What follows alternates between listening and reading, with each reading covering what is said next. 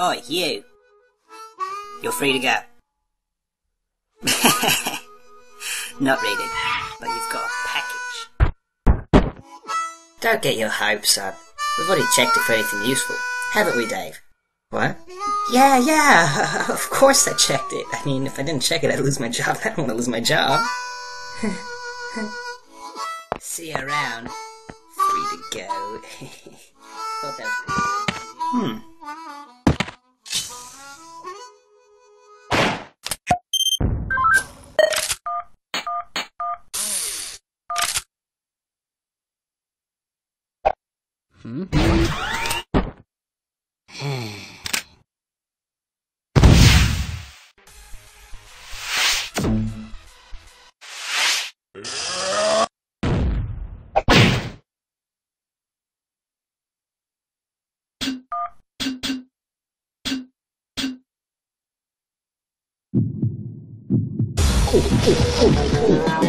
pretty good.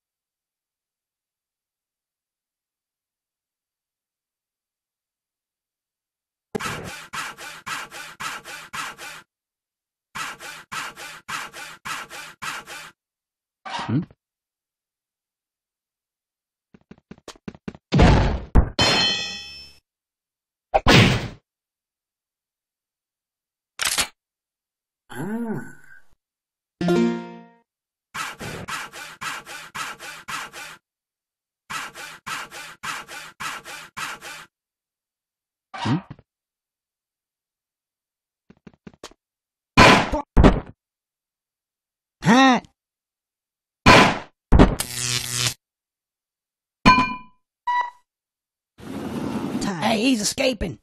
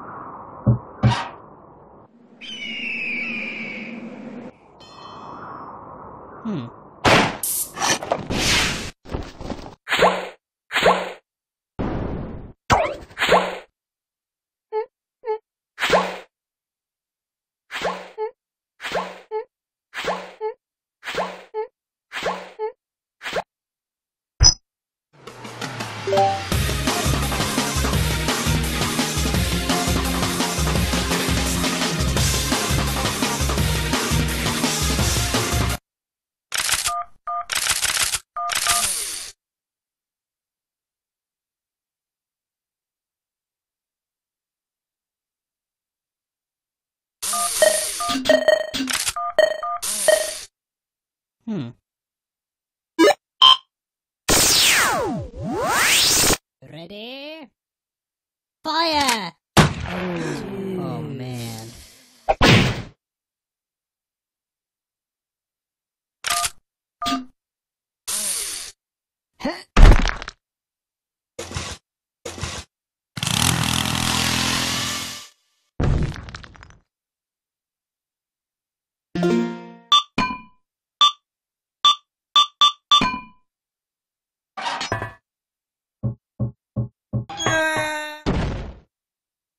Well,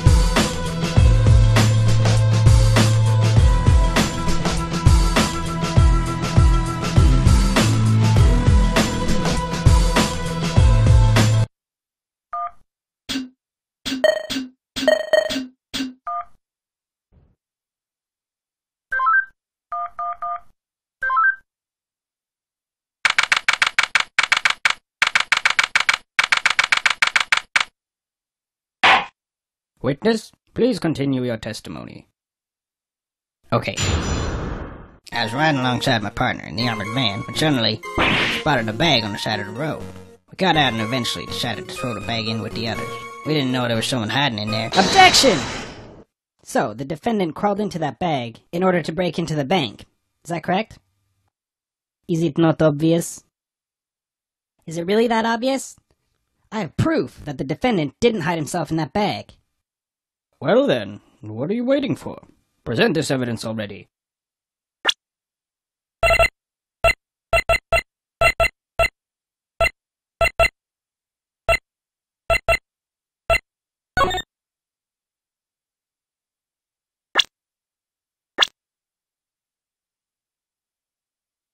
Take that!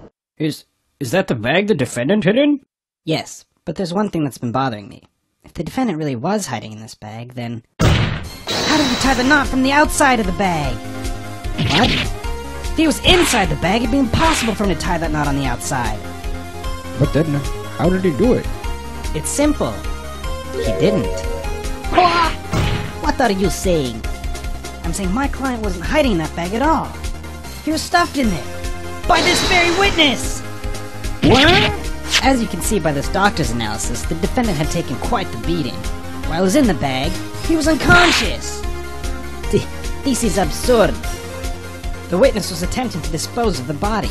He left the defendant in the bag, knowing he'd drive by it on the way back to the bank. When the witness and his partner passed the bag, he convinced his partner to throw the bag in with the others. But why would he do that?